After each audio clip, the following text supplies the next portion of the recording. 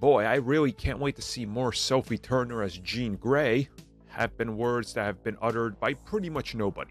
But hey, she's allegedly going to be in the Multiverse of Madness, so cool. Well, apparently since every single person that's ever even talked to Marvel will be appearing in Doctor Strange in the Multiverse of Madness playing some sort of variant, why not the former Jean Grey, Sophie Turner? Now, I will say, I actually do really like her as an actress. I actually was one of the few people that liked her as her character in Game of Thrones, despite some of the flaws and I guess not getting enough screen time. I thought she did really good as Sansa. That's just my opinion. Again, I know not everybody likes her as an actress, but I thought she did fine, and I wouldn't mind seeing her back as Jean Grey because I genuinely thought she did a good job when she was given good material. Unfortunately, most of her time spent as Jean Grey was awful material, just like everybody else, so I'm not going to really blame her for that. But in regards to her returning, I'm going to just say that I could see how people believe that this is going to happen, because if everything else is true in regards to what we've heard about Professor X, the Multiverse X-Men having a giant fight that's going to be a giant blow-off that includes, Wanda fighting a bunch of the different Multiverse X-Men / mutants, why not Jean Grey?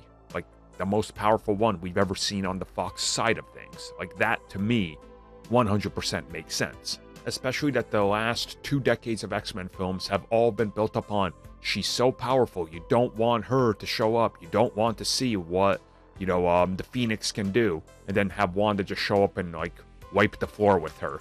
That automatically makes the Scarlet Witch look even more formidable. So, to me, this would make sense. And again, it's one of those murky contractual things that I want to bring up here, because we know that all the actors that were signed up for multiple X-Men films still have contracts that either have to be paid out, be somewhat honored, and especially some of the bigger actors who were obligated to be getting a payday. Maybe she's one of those that was signed on and they're like, look, we got to use this, just like they did Evan Peters. So if that's the case, this would be the perfect usage of it, because the storyline would call for it.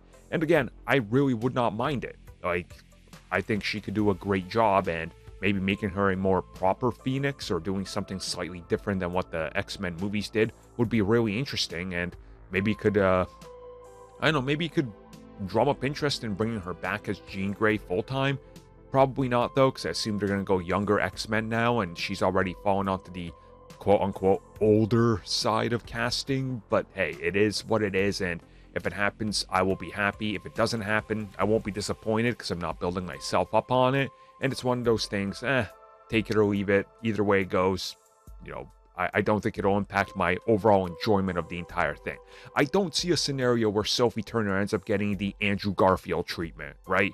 Where everybody walks away from the film going, man, I really want that Jean Grey back. Although anything could happen and it could all surprise us, so maybe. What do you guys make of this?